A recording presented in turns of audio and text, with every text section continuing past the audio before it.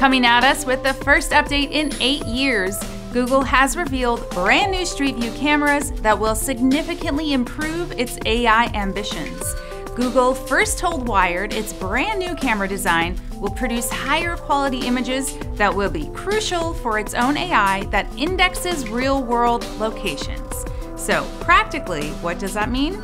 It means you could say, "Hey Google, what's the red building next to the corner convenience store?"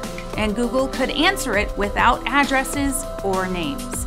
The recognizable car top rig we know has changed, down from 15 to 7 total cameras, with 2 new cameras focusing entirely on getting photos of street signs or businesses.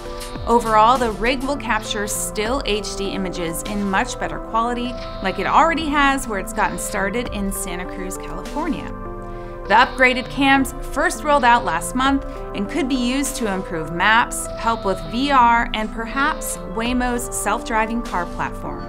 The plan is to use those improved street names or business signs, and maybe even operating hour signs from those photos, to better help you navigate the world without leaving your house. So yes, this is basically Big Brother Google 2.0.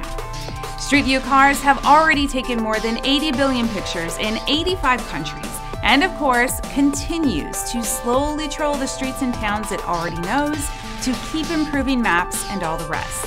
There are still countries where the car has driven through, but the images are not online because of privacy concerns or laws in that country. You could argue that this car is one of the reasons Google Maps shot to such prominence over its competitors. I mean, do you remember when Tim Cook had to apologize for a shoddy Apple Maps launch? Us too. We'll be back tomorrow with more Engadget Today.